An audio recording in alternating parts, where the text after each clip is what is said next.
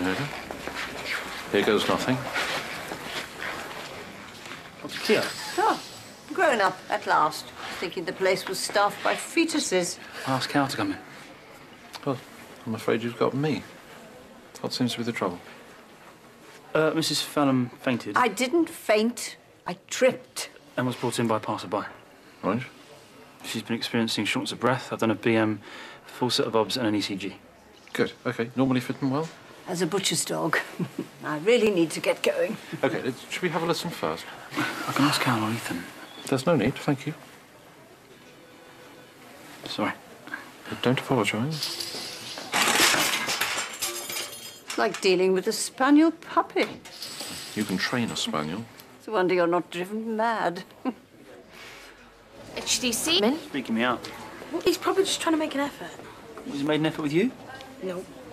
Alicia Monroe, F2, nurses. Hi, Alicia. Really nice to meet you. I'm Robin. This is Lofty. I brought cake. It's in the staff room. Just help yourself. Cake? You can stay. Is it Vicky Sponge? Oh, no, it's a lemon cake. Yeah, a special blend of ylang-ylang and lavender. It's great for stress. That's very kind. Thank you. Oh, and we could do some Reiki if you like. It's very healing. Yeah, well, who needs peer review? Yeah, count me on that. Hey, all booked. What is? I done the links with me and Ethan. Golfing. Brilliant. I'll try not to embarrass you. Just wanted to show him he's part of the family now. Our family. Thanks, Dad. Hey, we can do that Reiki tomorrow as well if you like. Reiki? Isn't that... It's healing hands, yeah. So is there something I can help you with? Mrs. Fallon's old notes. Oh, right, OK. Would you be so kind? Thanks. Ah, OK, right. Will you take some obs? I'll be there straight away.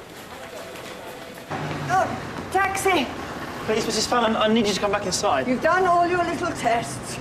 I need to get home. Bill's on his own. Your husband? Dog. We're not all soft in the head. Husband, I can't think of anything worse. All that ego massaging and pastry making. I'm sorry, Mrs. Fallon, we know about your diagnosis. Hmm? Why didn't you tell us? I knew this would happen, all this fuss. I really have to go. You're right. We need to investigate the shortness of breath that you're having. It's just a wheeze. Why don't you come inside with us? Come on.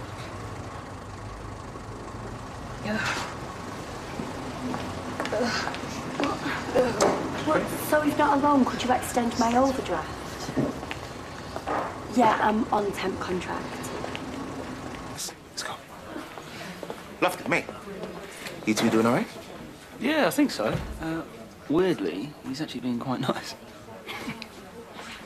It shows a substantial amount of fluid in your chest cavity. That's putting pressure on your lungs. That's why you're struggling to breathe.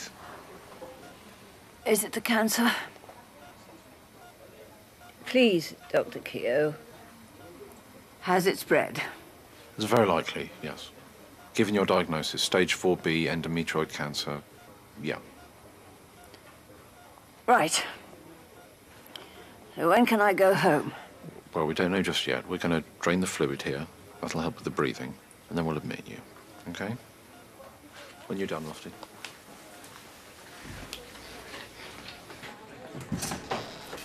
We'll need to do an ultrasound-guided percutaneous drain, OK? Lily?